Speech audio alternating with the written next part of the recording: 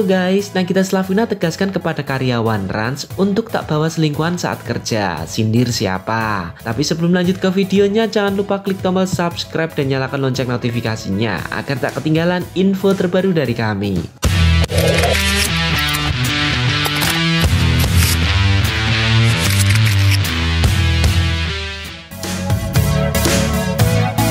Baru-baru ini, NAGITA SLAVINA memberi challenge untuk karyawan-karyawan RANS untuk konten terbarunya RANS Get Lost.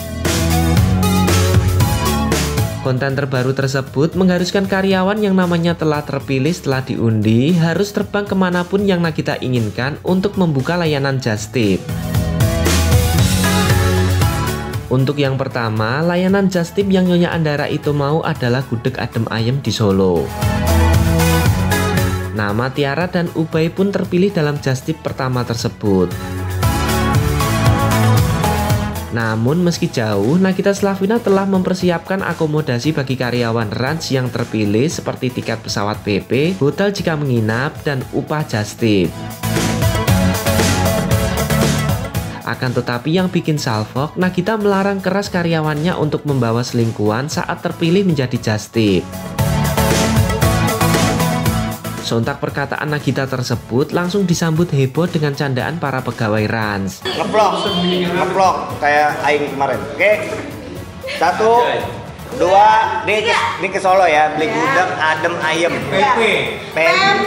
Ya, ingat PP nggak boleh bawa selingkuhan.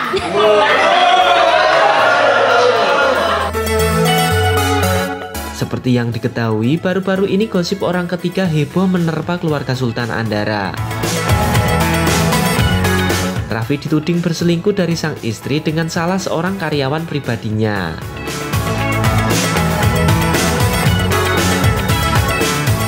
Nah, apakah omongan Mbak Gigi kala itu sindir sang suami? Atau hanya rules jastip dari konten RANS Get Lost saja? Gimana menurut kalian?